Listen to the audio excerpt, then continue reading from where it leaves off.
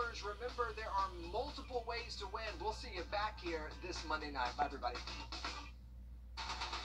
From the station that's on your side, this is News 12, NBC 26 at 11. Well, travelers scrambling to get home as countries around the world put up restrictions after news of a new COVID variant, and some health experts warn it could already be in the U.S. But first, while many headed out to shop at big box stores yesterday, today was the national push to get people shopping local for the holidays. Right here at home was a shop small crawl hosted downtown. Our Celeste Springer spoke to local business owners and shoppers about the efforts to get dollars in local bank accounts. Filled with leftovers from Thanksgiving, shoppers scurried downtown to get ready for the next holiday, Christmas. Today's event was meant to give your mom and pop an opportunity to buy gifts from mom and pop stores. You see them, they recognize your face, you know, it's just a much more personal experience. So I think that that's part of the charm of, you know, shopping small, is getting to know the people who are, you know, who run these businesses. Jessica Netzler was one of the many that headed out to downtown Small Business Saturday Crawl. And when we say many, we really mean many. Augusta & Co. handed out these tote bags to the first 200 shoppers. They were all gone within the hour. Freshwater Design was one of the participating stores. This is their first holiday season in their new storefront. We actually are one of the businesses that kind of blossomed during COVID.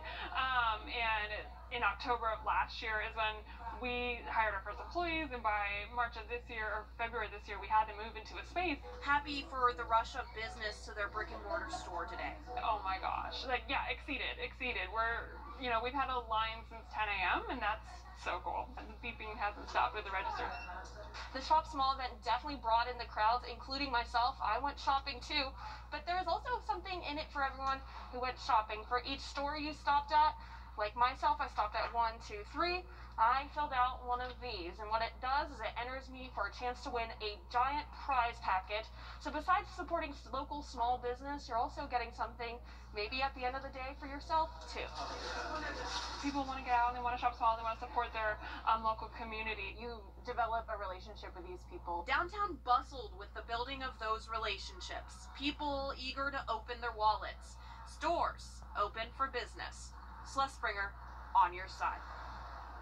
Such a great event there, and if you missed today's event, no worries. These businesses are sticking around and happy to serve you even when it's not Small Business Saturday.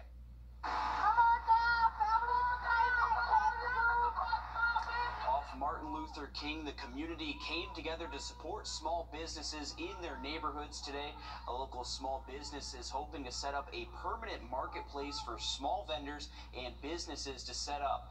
One organizer we spoke to emphasized that when you shop local, you help more than just the community, you help out the families that own those businesses. We don't have anything here, especially in this area.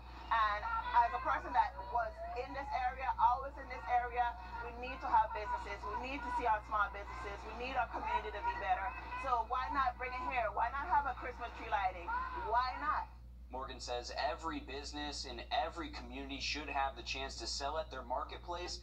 They're located at the corner of Martin Luther King Boulevard and Olive Road, across the street from Christ-Centered Outreach Ministry. Just so nice to see so many people out there today supporting all these local businesses. Oh, yeah, absolutely. And yeah, we were talking about since the start of the pandemic, these places need help. And what a good day to do it, too, man. A little cold, but it kind of got nice throughout the day. A little chilly to start. You know, we had temperatures into the 20s, but they quickly warmed up into the 50s, and, you know, eventually warming to the upper 30s inside of Bobby Jones, getting into the mid-30s as you're waking up tomorrow morning and heading off to church.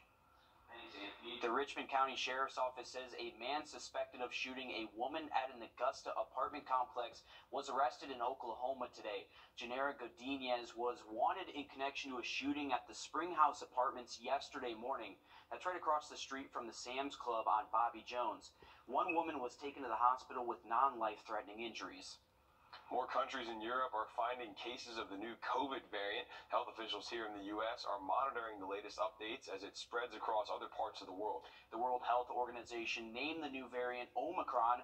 Michael George has the latest from New York. Dr. Anthony Fauci says the new COVID-19 variant, identified just a few days ago in South Africa, may already be in the U.S. I would not be surprised if it is. We have not detected it yet, but when you have a virus that is showing this degree of transmissibility, and you're already having travel-related cases that they've noted in Israel and Belgium and in other places. Health officials want to determine if the Omicron variant makes people more ill than the predominant Delta strain, and whether vaccines will remain as effective.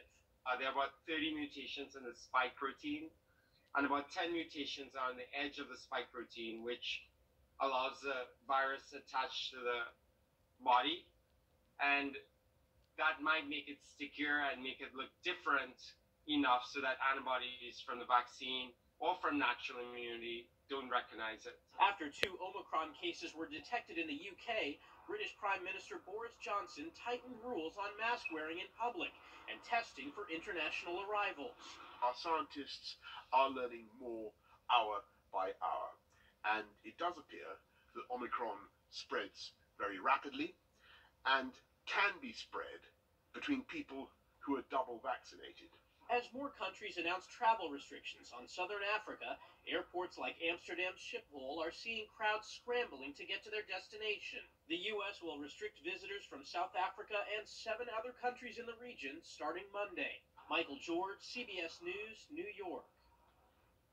South African scientists say they're about 2 weeks away from knowing how effective vaccines are against this new variant. And both Moderna and Pfizer say they can quickly adjust their vaccines if necessary.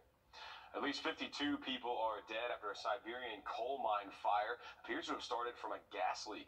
About 280 people were down in the mines Thursday when that fire broke out. A rescue attempt had to be suspended after officials said there was too much risk of a second explosion. A Russian investigative committee says they're looking to see if there were any safety violations. Dozens of miners still in the hospital. The first night of Hanukkah started